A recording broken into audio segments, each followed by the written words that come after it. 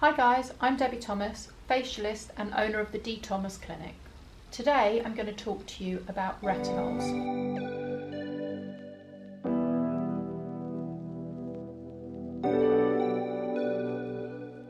Retinols belong to the family of nutrients called retinoids, which are derivatives of vitamin A. There are quite a few different vitamin A derivatives, and I will talk about some of the others later on, but really a lot of my experience is with retinols. They've been used in skincare for over 30 years, so we've got a lot of science backing the effectiveness of them.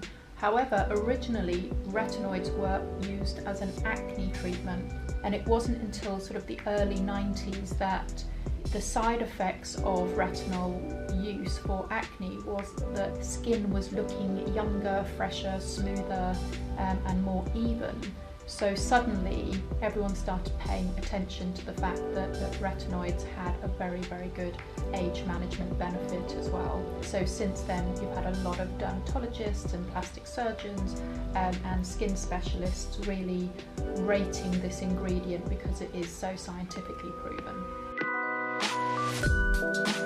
Okay, so one of the main questions I get asked is, when should I start using a retinol? What age? Well, really pretty much any age can use retinol. If you're under 30, the reason you would use retinol will probably be because you've got acne, or you suffer from oily skin and you're prone to congestion, so blackheads, whiteheads, and also open pores. So all of those can be improved with using retinol. Also, when you use retinol over a long period of time, you also reduce the risk of getting hyperpigmentation from like post-acne marks, when you sometimes get the brown spots. It's sort of like a preventative for some of the scarring. It's corrective for scarring, pigmentation and redness. So really it has a lot of benefits to the skin if you are prone to breaking out congestion and acne. Then as you move into your 30s, the main signs that you're probably going to see that would benefit from a retinol use is dullness, so your skin might start looking a little bit grey, lackluster, and also the texture of your skin can change slightly, so you can get slightly, again, the pores can start to enlarge if you haven't had sort of larger pores before, but the texture of the skin can get slightly rougher, not quite as smooth, and just not looking quite so plump. Going into your 40s, the first signs, visible signs of photo damage start to really show, which is your pigmentation marks, maybe some redness, so the skin tone becomes a little bit uneven, and also potentially, again, those first signs of the very fine lines appearing. Now we move into our 50s, and the more advanced signs of photo damage will be visible, so definitely more pigmentation, more textural changes in the skins, fine lines, wrinkles, more open pores, and definitely more sort of potential for redness, and also all the other sort of symptoms we said before about the lackluster and the lack of glow, and sometimes the skin could go a slightly more yellowy colour. So we can improve all of that with good regular retinol use. So what do retinoids actually do? They communicate with your cells. What that means is that when enough of the active ingredient, which is actually retinoic acid, and I'm going to go into how a retinol turns into retinoic acid in a moment, when enough of the active retinoic acid actually gets into the deeper layers of the skin, it acts like a messenger and actually re-educates the skin cells to work more efficiently. It can balance the skin, and it helps to really stimulate the skin to work in a much better way and to become nice and healthy. So I'm going to go into now all the individual things that we know retinol can do for the skin. Okay, so we know that retinoic acid can help to stimulate blood flow. So this one is a bit of a catch-22 situation, because retinols, if they're introduced correctly and not overdone, can be fantastic for conditions such as rosacea and other inflammatory conditions where the skin's prone to going very red.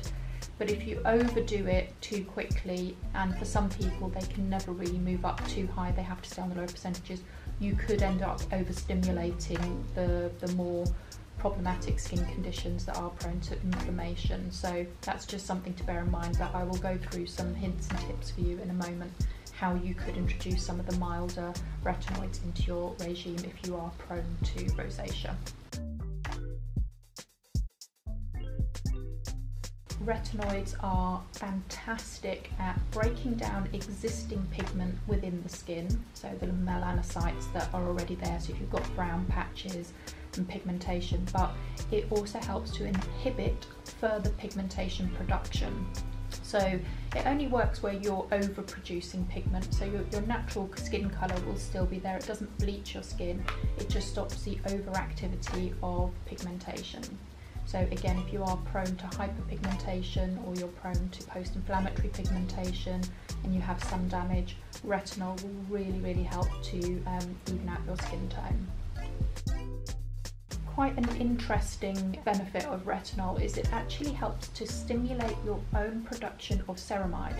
Now, ceramide is something that we all make naturally, and it's mainly found in the upper layers of our skin, where it forms part of our barrier function that helps to protect our skin from any aggressors coming in, but it also holds the good stuff in, so moisture is the main one. So if you're putting loads of really amazing ingredients on your skin and your barrier function is really compromised, quite often they will just evaporate off the skin without having the benefits that we want.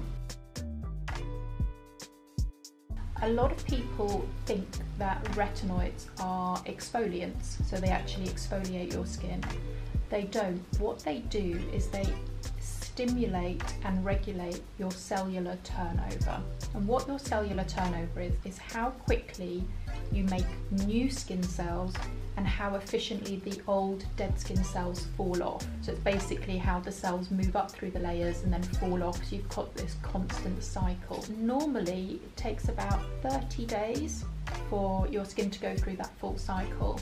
When you're using retinol, that can be as little as 14 to 21 days. So it means that you're speeding up everything. You're speeding up getting rid of the pigmentation, you're speeding up unblocking the pores, bringing that new skin cells to the surface quicker, so the skin's going to look fresher and brighter. So it's actually cellular turnover that increases. It's not exfoliating in the same way that, let's say, a glycolic acid would. Okay, so there is another misconception about using retinoids when it comes to sun exposure. So if you're going to be going on a warm holiday, or whether you should use retinols in the summer or not. It is widely accepted that using retinols during the summer is absolutely fine. You just have to be a little bit more cautious. The main time you wouldn't want to go out in the sun is if you are actually going through the active phase where your skin is flaking, peeling, and if it's quite red. The same way as you would never put your skin, if it was red, in the sun, you wouldn't do it if you were having a little bit of a retinol reaction either. The most important things about using a retinoid and going into the sun is you only ever apply them in the evening, so the sun isn't directly on the skin when the retinol is in contact with your skin. And you just use really good SPF, and I always suggest using an antioxidant as well in the mornings, which will really protect the skin. Occasionally some of my clients will reduce how often they use the retinols in the summer, maybe going down to twice a week instead of every other day. Retinol is quite flexible like that. You can slightly adjust the usage depending on what your skin needs at the time.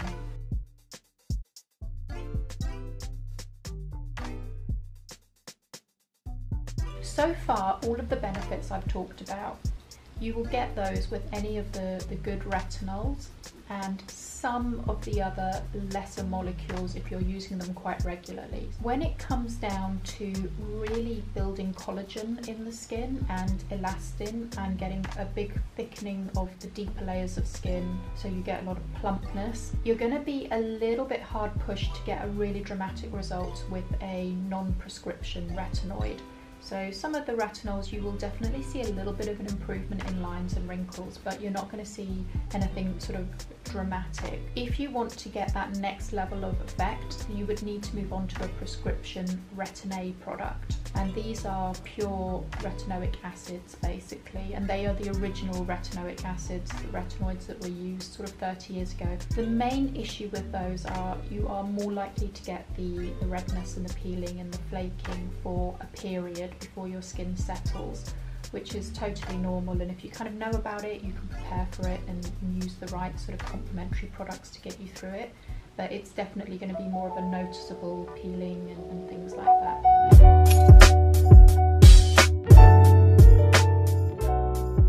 So as I've already mentioned, there are several different types of retinoids, and I want to talk to you about the 4 most popular ones that you would probably be able to find. So the first one, and the one that's probably most widely available on the high street, is retinol palmitate. Retinol palmitate is the weakest derivative of vitamin A. When it goes onto the skin, the enzymes in your skin have to turn the retinol palmitate into retinoic acid. Probably only about 1 to 2% of the retinol palmitate actually gets turned into retinoic acid. The retinoic acid is the active ingredient that will actually cause all of these changes within the skin. So we want as much of that as possible. People that would probably benefit from using retinol palmitate would be probably younger skins that maybe have a little bit of congestion, but nothing too serious going on, and they just want to use something that's going to help to maintain the health of their skin. And also anyone that's got really hyperreactive sensitive skin could start with a retinol palmitate, wait for their skin to acclimatise to it, and then attempt to move up onto the next level of retinoid, which are the retinols. And retinols are the molecule that I've had the most experience with, and most of the products that I have in my clinic contain pure retinol, up to a percentage of 0.5%. Retinol is the molecule that's sort of one away from becoming retinoic acid. Between 5 to 10% of the retinol will be changed into retinoic acid, so a much higher percentage than the retinol palmitate. I mean, I find most of my clients get fantastic results with retinols. Most of the people that I see, they just want their skin to look fresher, they want fine lines to be softened, pigmentation to be corrected, an overall glow of the skin and a smoothness, and you can definitely get that with most of the non-prescription retinols out there. So there is a new ingredient that's coming onto the market which is sort of showing to be a hybrid between retinol and retinoic acid, which is quite exciting, but it's still new, so I'm sort of waiting to see what happens with it. It's retinol retinolate. Well, they've taken the 2 molecules and they've kind of put them together, so you get the not as aggressive as the retinoic acid, which means you're not getting quite so much irritation, but you're getting more of the power of that retinoic acid, so you're actually seeing better results. So that's definitely one to look at. And then finally we have our actual retinoic acid, which most people know as Retin A, and that's prescription only. And there's quite a few different prescription brands. The main difference with these products is they are the ones that you are going to get quite a lot of reaction with in terms of peeling, flaking and some redness. So I'm going to talk in general how to use retinol and what to expect when you start using it. But first of all, just a little note on if you are using it specifically if you're an acne sufferer. When you first start using a vitamin A based product on your skin, you are going to probably get a bit of a flare up, and the reason for that is the retinoids are very stimulating. It's trying to rebalance your skin and make your skin work in a different way. And if you already have quite a lot of congestion under the skin and you've got a lot of build-up of dead skin cells, then the retinol is going to start working on all of that, and it's quite possible that your skin will purge. So you could go through a period where the skin gets worse before it gets better, but just try and see yourself through it, because if you can get to the other side of that, then it will have really great long-term effects and help you to really manage your acne and congestion really well. One of the other benefits that retinols have with acneic skin is it can actually help to reduce the swelling. It also helps to prevent and reduce the likelihood of getting scarring, post-inflammatory pigmentation. It helps to reduce the redness. And this is old scarring and old redness as well as new stuff that could be forming. So really it's a great ingredient to use, but you just need to make sure you do it intelligently and just really slowly build your skin up to tolerate it. In my experience, it takes at least 8 to 12 weeks to really see the benefits of using a retinol regularly. So please don't think you're going to see magical results after a week or two, because you won't.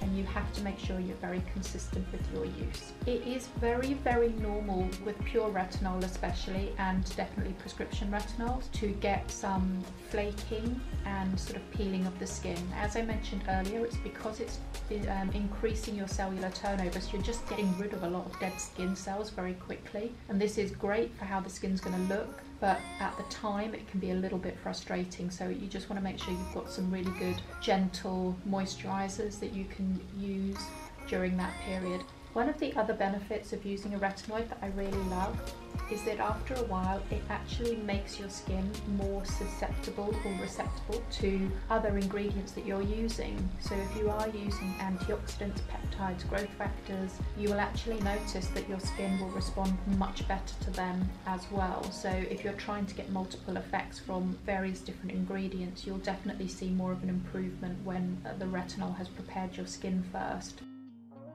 Don't try and use lots of new ingredients all at once. If you're going to start using a retinol, use the retinol for probably 6 to 8 weeks first before you introduce another really active ingredient, because that's way too many new messages and too many stimulants all at once. For me, you kind of need to listen to your own skin.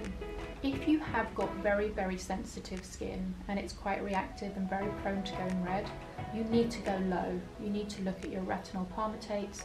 You need to look at the lowest percentage of retinol if you're going for a pure retinol, so maybe a 0.3%, 0.2%.